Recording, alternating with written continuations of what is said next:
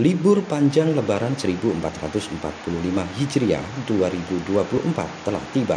Diprediksi ratusan ribu pengguna jalan maupun pemudik akan memadati dan membanjiri jalur wisata, juga lokasi wisata Sarangan dan sekitarnya.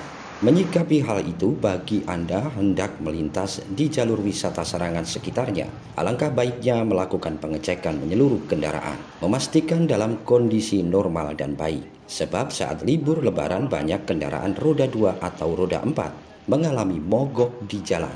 Macet membutuhkan perbaikan agar kendaraan dapat kembali digunakan melanjutkan berwisata.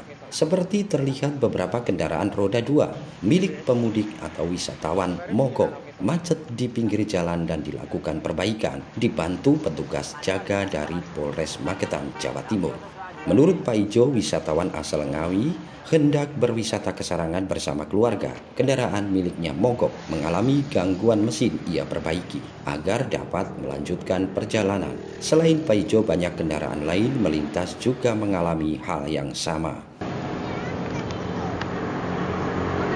Wisata kemana ini, Mas? Sarangan, Pak. Terus jalurnya gimana, Mas? Jalurnya agak ekstrim, Mas? Ya, lumayan. Ini tadi mogok atau gimana nih? Mogok. Oh, nggak kuat nanjak gitu? Ya, iya. Ini rombongan sama keluarga? Ya. Menurut Aibtu Adi Kris, anggota tim Urai dan Drogba Polres Magetan, saat H+1 Lebaran banyak kendaraan roda 2 maupun roda 4 mengalami mogok akibat tak kuat menanjak. Terjadi gangguan mesin. Ia menghimbau kendaraan digunakan berwisata dalam kondisi baik.